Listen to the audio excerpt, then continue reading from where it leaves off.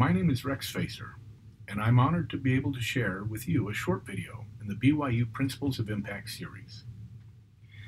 In this video, I will share with you the Romney Institute's Principles of Governance, our AAA model. Several years ago, my colleagues in the Romney Institute started a conversation to articulate what makes our worldview on governance different. How can we share our perspective in a way that allows us to communicate clearly with others around the world? We look to the approaches to governance that are commonly used around the world. For example, in a UN report, governance was defined as, quote, the process of decision-making and the process by which decisions are implemented or not implemented, close quote. We thought our perspectives could enhance the conversation around governance. So we went to work and developed a couple of different models to articulate our view. Unfortunately, those models ended up being relatively complicated and hard to explain in a straightforward way. They were also difficult to remember. We then turned to our advisory board for guidance. The most valuable, and might I add troubling feedback we received was to throw out the complicated models and focus on what really matters. As we recovered from being reminded that this should be about making a difference, not creating a scholarly model that describes governance, we regrouped and focused on our core belief that everyone deserves to be treated with dignity and respect. This led us to our fundamental goal of pursuing human flourishing. As we settled on this fundamental purpose, we asked ourselves, what should drive decisions that lead to flourishing? There are many factors we could consider, such as the public service values of respect for the law, impartiality, economy and effectiveness, equity, compassion, and responsiveness, among others. However, we wanted to dig down to the core of what should fundamentally guide decision-making that would promote human flourishing. We examined a broad range of sources and eventually concluded that there are three core principles above all else that should guide the governance of organizations. These principles are agency, accountability, and agape. Over the last 5 years, I've had the opportunity to share these principles in a variety of settings. I've shared them with a community group in Ghana, at a global conference in Kazakhstan, at the United Nations in New York, with professional associations, and in small workshops with students and scholars in Taiwan. These principles and the fundamental purpose of promoting human flourishing have resonated in each of these settings. I believe this is because my colleagues have truly tapped into core values that drive decision-making by exceptional leaders. Let me take a few minutes and talk about the four elements of our model. First, the objective of human flourishing, then the core principles of agency, accountability, and agape.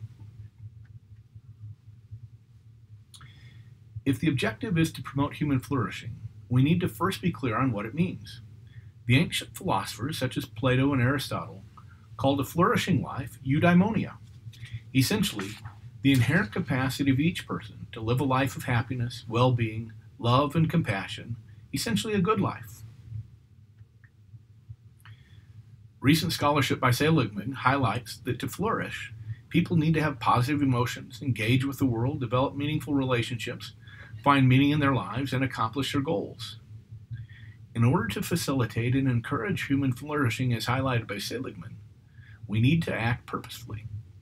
We should seek to promote human flourishing in all aspects of our lives. To do this, we need to utilize guiding values and principles in our interactions. The first of these principles is agency. In public administration communities, we often use the word agency as a noun, typically as a government department that provides a service. Alternatively, it is sometimes seen as describing the action that occurs between a principal and their agent. When the agent acts on behalf of another, they are exercising agency. When we use the term agency, however, we mean the ability to choose and act willfully. As Christopherson argued, to exercise agency, quote, we must not only have alternatives, but we must also know what they are. If we are unaware of the choices available, the existence of those choices is meaningless to us, close quote. We have all had times where we were asked to make meaningless choices. Those choices are of no consequence.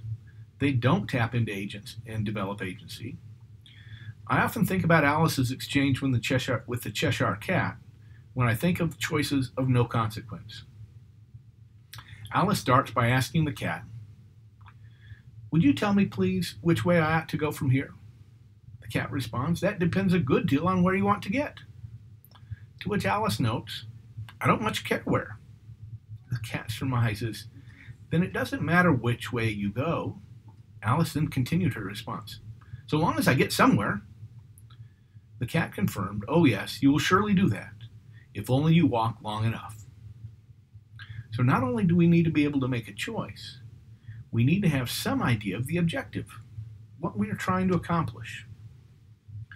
Further, we need to know that there are viable alternatives to accomplishing our objective, and we need to have sufficient information about the alternatives to make an informed and accountable choice. The power of agency is not solely in the ability to make a choice, but in the ownership and responsibility for that choice. The second principle, accountability, is a term we frequently hear in the governance space. Accountability is commonly defined as, quote, "the obligation of power holders to account for and take responsibility for their actions," close quote. Our desire is for accountability to be expanded, such that the number of power holders grows as more people are provided with meaningful opportunities to exercise agency and to then be responsible for their choices. Accountability is a valuable tool to combat corruption and other practices that weaken institutions and the rule of law. Unfortunately, accountability has often been used as a club to achieve submission, not growth and development, and most definitely not to help individuals flourish. Our desire is for accountability to not simply improve performance and strengthen institutions. Although we believe it will do both, our desire is for accountability to be used as the mechanism to connect actions and outcomes that will promote learning and growth that will lead to greater flourishing.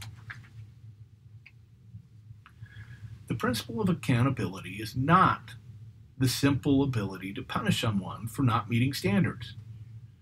It's an opportunity to create an environment that seeks honest conversations about performance that doesn't hide from scrutiny.